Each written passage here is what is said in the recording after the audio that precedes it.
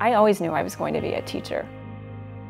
Kids are our best resource. They are the most important natural resource, and if we don't spend time helping them, then we're lost in the future. And what my job is helping them and making sure that they make the most of their lives. Not only do I really care about them, and not only do I want to be here with them, but I believe every single kid is capable. We just have to figure out how to bring about their success.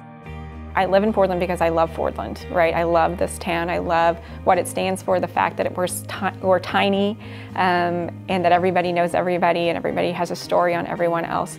And so it's just amazing to be able to see what Fordland, the district, is accomplishing, and to be a part of and maybe a reason for some of that success. It's such a good feeling. It's amazing to be able to see that your town is doing well, that it's thriving.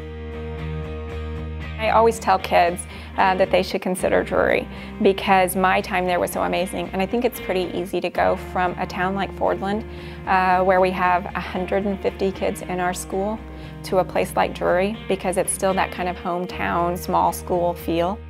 The passion that Drury instilled in me is that passion for not just kids, but for people in general. And they did such a good job of preparing me not only to be a teacher, but also just to be someone who was in touch with the world and who understood the world problems and who wanted to help to solve those problems. I can remember having conversations with professors in their offices that were not about necessarily what happened in class or, gosh, I need help, but what's going on with your life and how can I help you become who you want to be.